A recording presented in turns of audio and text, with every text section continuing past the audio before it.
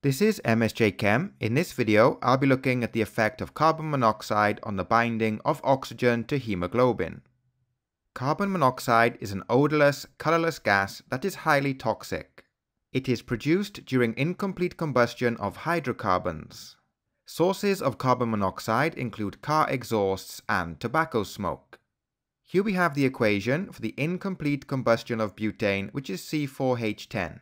As we can see, the products are carbon monoxide and water. Carbon monoxide has a much higher affinity for hemoglobin than oxygen. It acts as a competitive inhibitor and therefore prevents oxygen from binding to hemoglobin.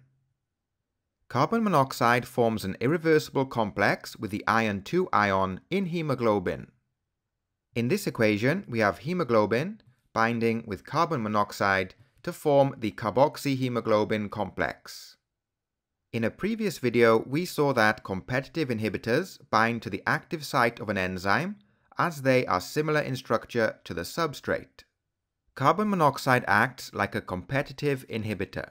It effectively binds irreversibly to the heme in hemoglobin, preventing the oxygen from binding. Carbon monoxide shifts the oxygen-hemoglobin saturation curve to the left and changes it to a more hyperbolic shape, which we can see from the red curve on the graph. Therefore, less oxygen is available for body tissues. Hemoglobin has 4 oxygen binding sites. The binding of carbon monoxide at one of these sites increases the oxygen affinity of the remaining 3 sites.